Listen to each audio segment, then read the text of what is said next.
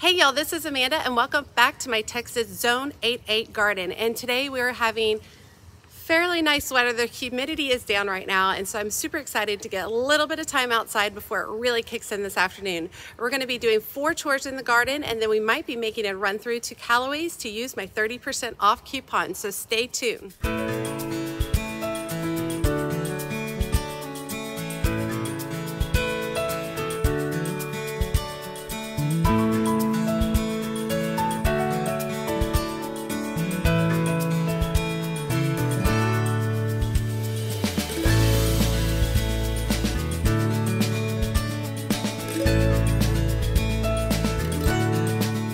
Okay, we're over on the side garden today, and I actually have a ton of volunteer meteor shower verbena that's coming up. It's beautiful. I'm going to let it go.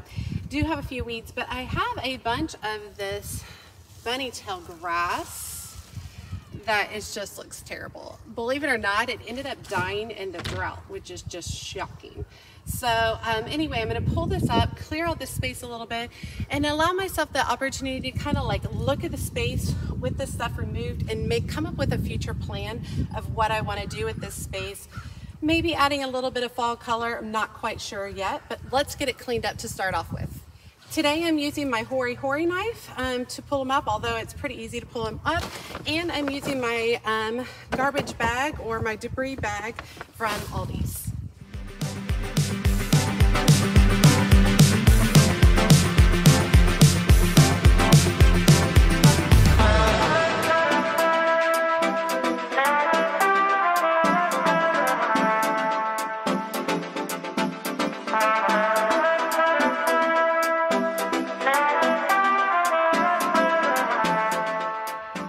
Okay, a simple, easy cleanup. I've got all the bunny tail in here. It's looking kind of scraggly and nasty. It was really good, y'all, until about the very last week of July. And then it just went kaput. And I do have a couple of lilies back there that are gonna be lily trees. This was their first year, so they were only a couple of feet tall. They should be 4 to 5 feet tall next year. I also have this pugster butterfly bush from Proven Winners that had gotten really bad mealybugs. So I cut it down to the ground and it is all coming back beautifully. And then I have a lot of volunteer meteor showers verbena, which reseeded itself in the space. And I love how whimsical and fun it is. This coneflower right here is a green twister coneflower, and I actually see a little bloom down in there. This guy hasn't bloomed this year, but it is grown from seed, so it's grown a lot in its first year. I also have this white pearl yarrow, which I don't love, so I'm deciding if I want to pull it up. I grew it from seed this year. And then back here, I have a couple of super duper Paradiso coneflowers that I grew from seed, which are stunning. And I absolutely love them this year, and I absolutely want to grow some more from seed, but they're looking really good too. Oh, I actually see a flower over here from one of them. Here's one right there. Sweet. That's looking really good. So just pulling up the bunny tail made a big difference. Feels really good. Cleaned it up, and now I can start envisioning what I actually want to do here in the space. I am thinking about on this giant wall right here, I would like to create an espalier. Up on this wall. I think it would be really, really nice. It's kind of just like a blank space, but I'd like to do some kind of maybe jasmine vine. I'm not sure. It needs to be able to take a lot of heat because it is west facing and it will be on a brick wall during all that heat. So I'll have to do a little bit more research, and maybe that'll be a project for next spring. Just a quick warning, the sunlight is kind of flashing around in this next portion of the video, so anyone who might be sensitive to that needs to be aware. Thanks, y'all. Okay, so over here, we're on the side of the house, the side garden, and this is in the back corner against the fence to my backyard. And I have an oak leaf hydrangea that is just struggling, y'all. It has struggled in every spot I've had it. I've had it in a couple of different spots. I've had it in a container, just having a hard time. So it's time to let it go. It is getting some new growth, but truthfully, the plant has been through so much distress. Its bark is peeling, it's had disease. It's really had a lot, so I'm just going to let the plant go it's obviously telling me that it's not happy and it's sick. So I'm going to be pulling out this oak leaf hydrangea, and I'm going to be replacing it with a sweet almond verbena. Now, if you guys recall, I planted a sweet almond verbena also on the side garden, so I would like to repeat another of this element. It has some beautiful, showy white blooms that are big time pollinator attractors. Now, this guy has actually been languishing in his nursery can for 2 months on my back porch, so it is way past time to get it in, but it should fill in this space really beautifully. It can be cut almost to the ground every season, and so I'm kind of excited to get it in here, get this space looking good, and not be looking at this sad hydrangea anymore. So let's get the hydrangea out, and then let's talk about how we're going to go ahead and plant this sweet almond verbena.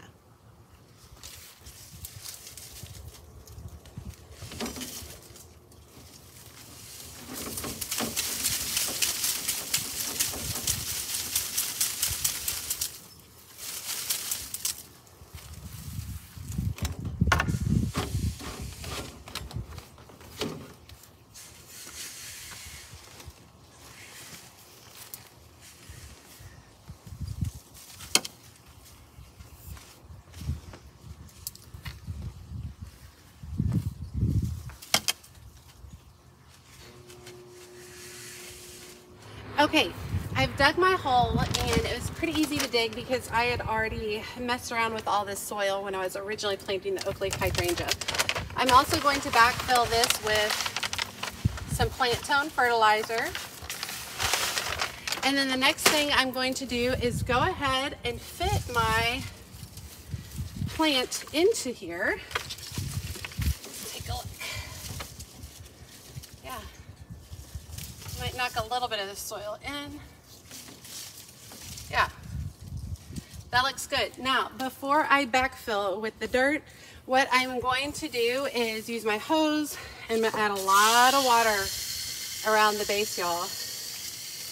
And when you're planting larger things like this, shrubs, trees, you really want to take time to water things in really, really well at the base of the plant before filling it back in. And this gives the roots a lot of opportunity to, you know, get soaked in with the water, because if you backfill with the soil and then just water after that, there's a really good chance that you're going to have some dry spots in there. Some of the area is not going to get to the water. So this is a really good way. Just go ahead, get this taken up, and especially since this guy has been hanging out in its nursery pot for so long, this is the way to go. So I'm going to do that, and I'm going to allow just a few minutes for the soil, the water to soak in, and then I will come back and I will backfill with the soil that I removed, and we should be good to go on this guy. Okay, it looks like all the water is soaked in, so I'm just going to come back in here, and I am going to backfill with the soil that I had pulled out. My soil, native soil, is a lot of clay, so I am constantly working on it and amending it, things along those lines.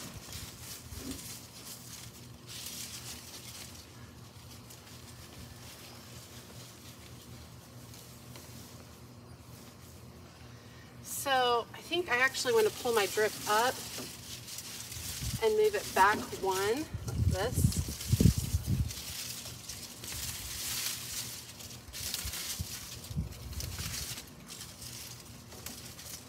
Yeah, that's better.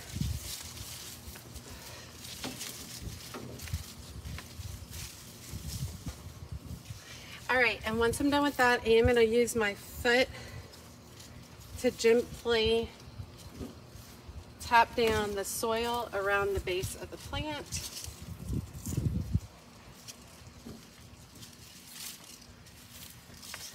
Make sure I've got good contact all the way around.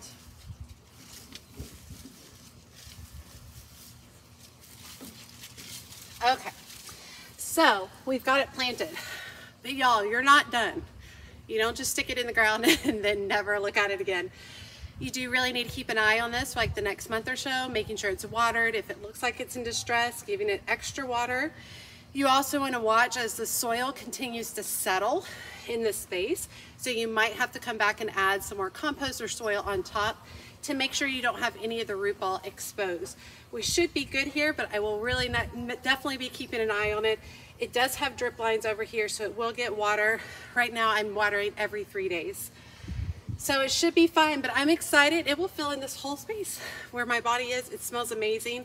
I think the white flowers and this lighter greenery will contrast really well with the smoke bush right beside it. Okay, you may remember the urns that I installed on this side of the house. I did install drip lines into them as well. I've got those right here, and the drip lines do come up through the back of the pot, but I've never planted anything in them, and I haven't decided on anything permanent at this point in time. So what I'm gonna do is I'm gonna drop some beautiful purple fountain grass into these. Won't that look gorgeous? Yeah, super excited. I think they'll look really great for the fall. So I'm gonna start by removing a bunch of the soil that's in here right now and making room, because this is a 3-gallon pot right there, right? So it's gonna take up almost all this space. So I do have one empty container right here. Use my hoary knife to loosen it up. But let's pull out some of this soil and make room for this plant.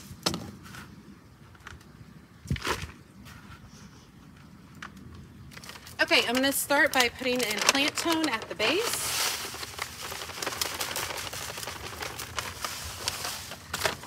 Next, I'm going to grab my plant right here, and now this is definitely root bound, and that's very typical of ornamental grasses.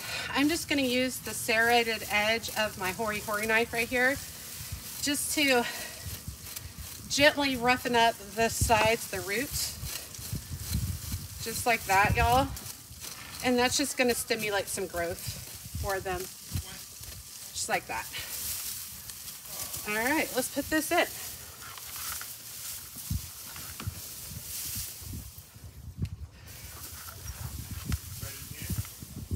Oh, that looks so good.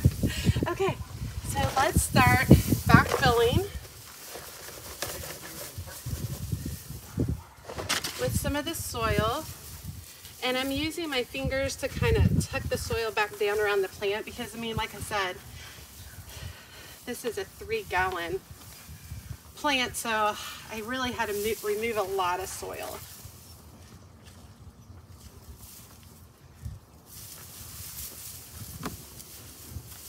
I think this is a really fun, easy solution for the fall until I really start determining what I want with these.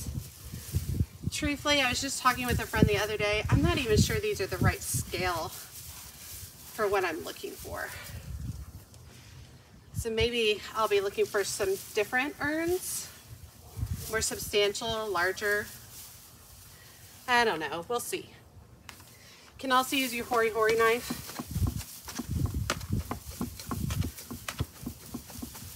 To force some of the soil down in there. All right, so I'm gonna take my existing drip line. It's right there. I'm just gonna wrap it around the base of the plant and I dropped my little staples down here, y'all. Why did I do that? There it is. And use one of the landscaping staples to pin it in place. All right, and then let's fluff this guy out a little bit. He looks great. Okay, I'm gonna water this in and go to the next one. Okay, before I plant this purple fountain grass, let's talk about what's going on with it. It's flopping pretty bad, right? All right, so a couple of things you can do. You can put a stake in the center and secure it to the stake. I like to come through with a little bit of twine. This is just regular gardening twine, got from the Dollar Tree, nothing expensive. And I like to take a strand and I like to come in here at the base and I like to tie it up. I don't tie it too tight, but I definitely tie it firmly. And I have found that typically one tie is not enough. So I'll do one and then cut myself a second piece.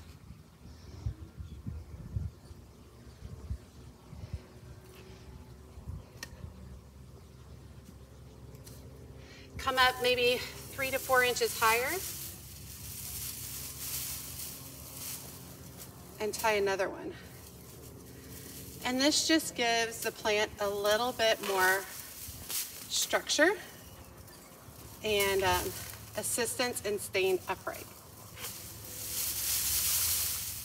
All right, so that's a good start right there. So we're gonna do the same thing again. I'm gonna pull out my existing plant. Okay, I really like them in this vase. I do think this shows me that I need larger urns. So there's one, and the other one is over here. And I'll step back in a minute to show you guys. Look at the presence and depth it adds to the space. I really like it. Let me step back down. Give you guys a little bit more. See, I feel like the urn needs to be about 6 to 12 inches taller and a little bit larger, more substantial. I didn't want to invest in concrete urns, but maybe I need to. It'd be hard to find a fiberglass one that large. Yeah, I really like it. It adds depth. You know how the urn is back further and then like that guar kind of spills over in front of it, and then the balloon flower in front of that. It looks really nice. I'm digging it. Okay, you might hear flute on the other side of this window. My daughter's practicing her flute. Okay, so I did the 3 projects. I was gonna do a 4th project, but it is now, the humidity is really starting to kick in. Early in the morning, it's not too bad, but it's starting to kick in now. So I think I'm gonna clean up real quick, and I think let's go over to Calloway's and use my 30% off coupon. Let's see what I can find. Okay, so I got all cleaned up and now I'm at Calloway's and I have a 30% off coupon today for Labor Day. They will pop those up every once in a while. So if you haven't joined, you know, their Facebook, Instagram, anything like that, Calloway's, or if you don't get their emails, make sure you sign up for that so you know when they're gonna do sales like this. And so I did drive over here. I have a chaperone to make sure I don't spend too much over here.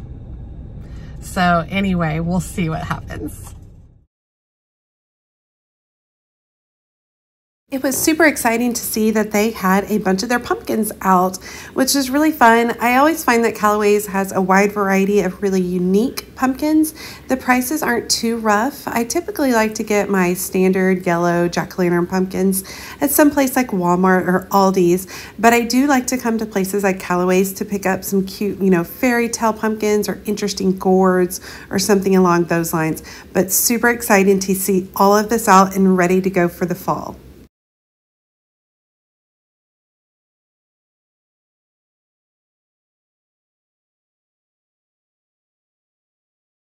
Okay, so I'm completely obsessed with the colors of this particular fall planter because they really played up raspberries and burgundies and deep purples and reds, and I just loved it. And it was definitely something unusual for a fall planter. Very cool. Love the orange container and love these unusual pumpkin colors kind of propped up beside it. I'm glad I've recorded this because I would love to make this in the future. There are also these beautiful pots over here, absolutely stunning shades of blue, kind of had like a water aspect and kind of look to them. Absolutely beautiful. They were $40 for the large ones, which I thought was insane for the price, but definitely very pretty. This wrought iron Ferris wheel was pretty cool too. You basically put, you know, little plants in the carriers, which I thought was super cute. Really liked it. Thought it would be fun, but then also remembering I would have to water those little planters all the time because they're so tiny, but still super cute. It was $149.99. A little bit pricey as well, but when you have a 30% off coupon, way more interesting. I did find this very cool plant by Proven Winners that I had never seen in person before. It's called Flambe Yellow, and I thought it was super unique looking.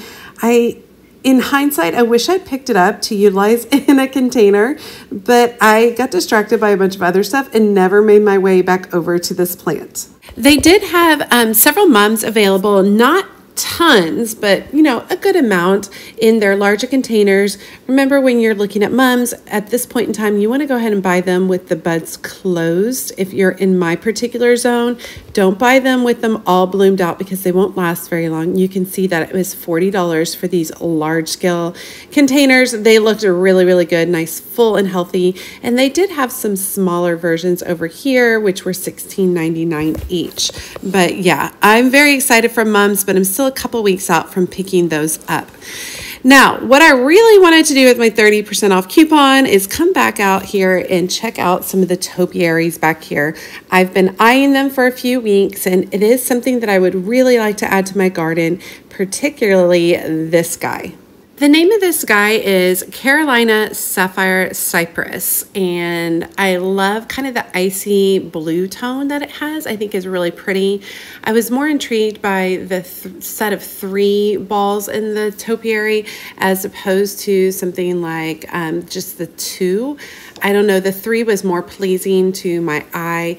You can see Jeff here pulling out the topiaries to kind of show you the sizing on him. And so here's one with the 2 balls, and you can kind of see he's going and checking them all out. I guess if I'm going to invest in something as expensive as this, he's going to make sure it's a really good one. Okay, and here is the 3 stacked topiary, just to kind of give you a look. We ended up going with the one that he is standing directly beside. It had a nice straight trunk. We really liked the size, thought it looked really good. We looked at a couple of other ones, including this spiral right here, which we both thought was pretty interesting, but not really the feel, a little too formal for our garden. It was priced the same as the other topiary. Both of these were $150. But yeah, we ended up going with the one on Jeff's right. Check out this autumn clematis, sweet autumn clematis. It's growing up the tree in the back of the nursery. Absolutely stunning. I really want some, but that invasiveness is a little bit scary to me. Right here is a ginkgo bilboa. Y'all know I'm just going to butcher these names. Tree, which I thought was very pretty, unique. Never seen anything like it in our area, but look at the shapes of the leaves. Very cool. It was cool to see that in person. Well, anyway, we got the topiary all packed up and headed out to the front with it, and I'm excited for it to go home with us. Okay, after being heavily monitored, I came home with the 3-tiered topiary that is a Carolina Cypress. So very excited. It's regularly $150, 30% off, so I got $45 off. So it's just over $100. So excited. It's going to be going in the side garden, and so I can't wait to show you all in a future video where it's going to be planted. As always, she's a mad gardener or decorator or anything else that she wants to be. Thanks, y'all.